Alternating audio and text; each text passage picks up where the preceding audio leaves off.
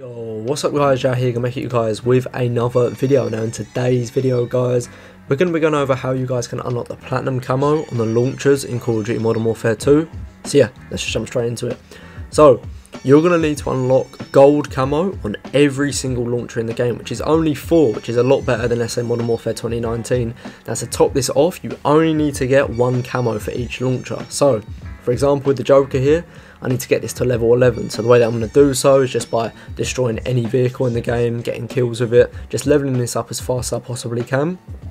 Then it will reveal this challenge here, get this camo done, this only 1 camo, which is crazy, even for me to think about is nuts, and then you'll unlock the gold camo. Once you've done that for all 4 of the launchers in this game, the pillar, the strela, the RPG and the jokr, you will then unlock platinum camo on the launchers. So I hope that has clarified that. There's been a bit of confusion about the whole weapon system in this game and camo system. If it has, please leave a like on the video, subscribe if you're new to the channel, and hopefully I'll see you in the next one.